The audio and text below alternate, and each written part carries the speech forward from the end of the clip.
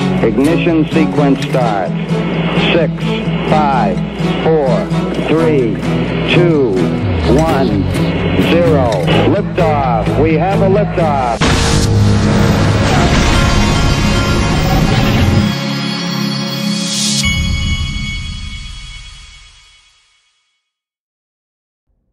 Hey everybody, this is the Digital Asset Investor, and I am late to the party today.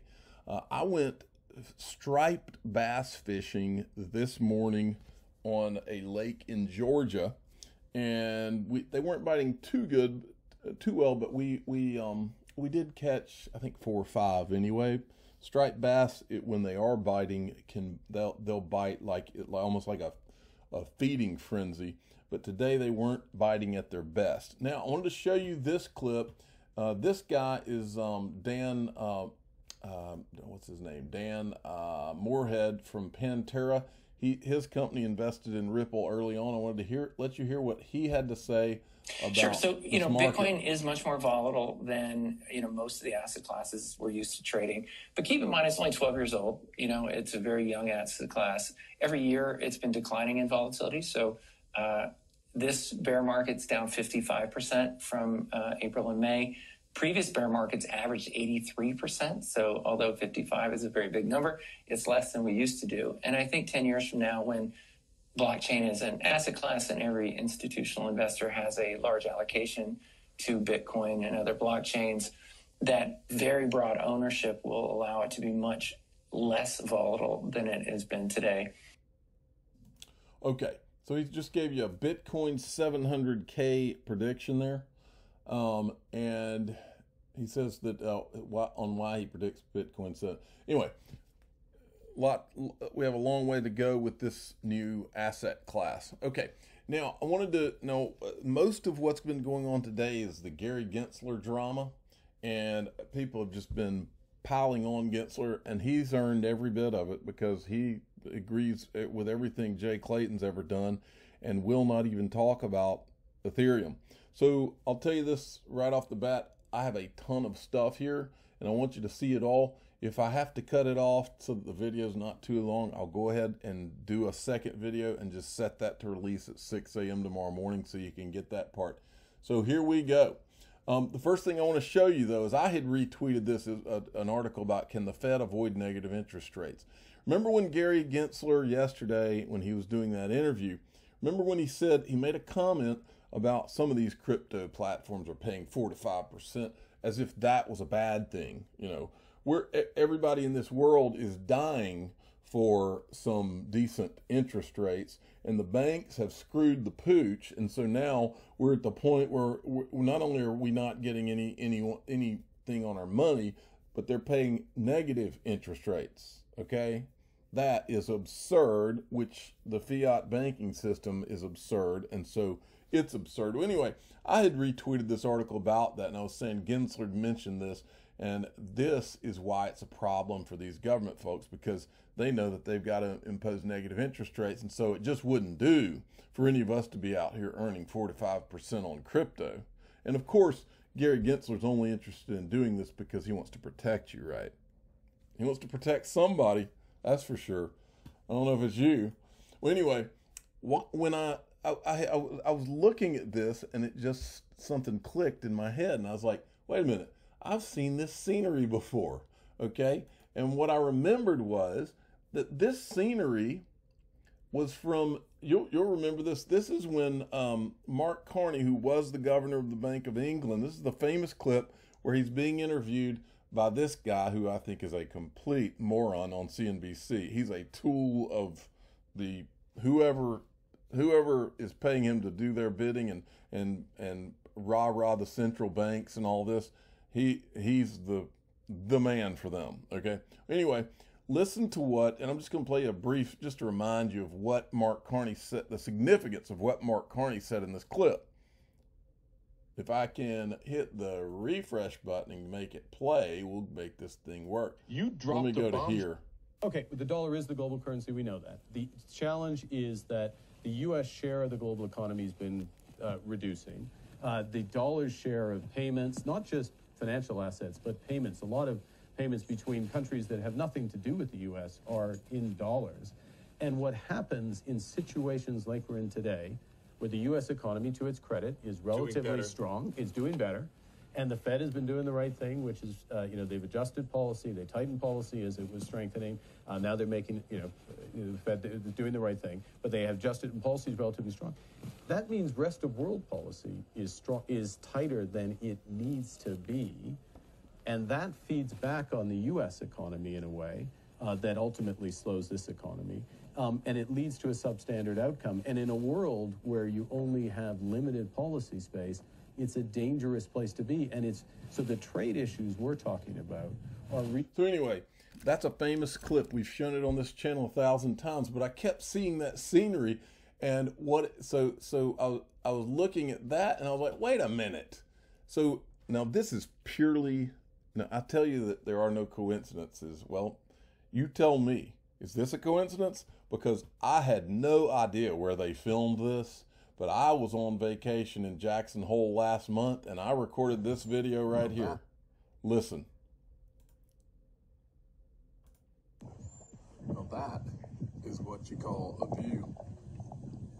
That is quite the view right there. Grand Tetons. That's my 9-year-old saying, yep.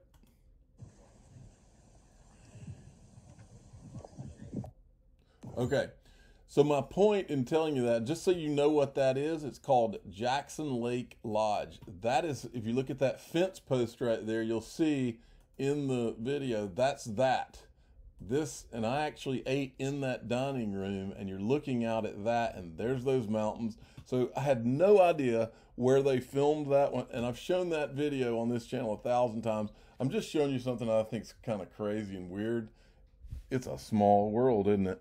Okay, now, look, as of today, we had theories, but as of today, I am convinced 1,000% that this thing with Gary Gensler, SEC, it is a turf war between the SEC and the CFTC, and Christian Carlo came out swinging, and also the guy who runs the CFTC now came out swinging.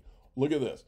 Only one, remember, Christian Carlo heads the Digital Dollar Project, and he used to be the head of the CFTC, chairman. Only one U.S. regulatory agency has experience regulating markets for Bitcoin and crypto, and it is not the SEC, it is the CFTC. If the Biden administration is serious about sensible cryptocurrency regulation, it needs to nominate a CFTC chairman. And then this guy is the CFTC commissioner.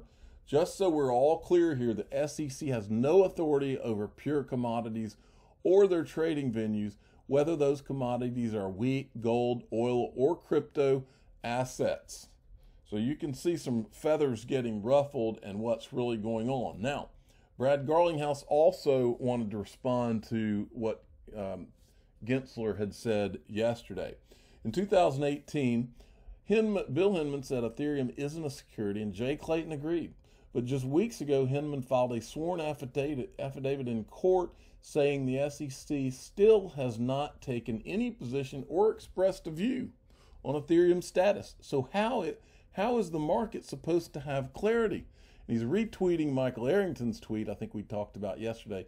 One thing Gensler made clear today, he thinks all of crypto is under his control, and he's eager to expand the power of the SEC.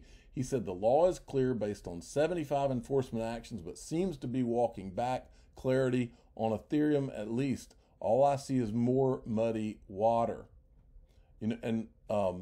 Okay, now let me go to here. Today was Brad Garlinghouse's turn at this Aspen Security, I can't remember what they call it, Aspen Security Forum, okay? This is a clip, I clipped together the most interesting parts, in my opinion, from his interview. Here we go. The one thing I would add is the other elephant in the room, I think, is the lack of clarity that has gone on in this industry. And, for years, I think the crypto industry has asked for that clarity. And yet, we're still getting this kind of, hey, yesterday we heard it is clear, yet a few weeks ago, we had two commissioners and Pearson Roisman saying, a letter, and I'll quote, they said a decided lack of clarity for market participants around the application of the securities laws to digital assets and their trading.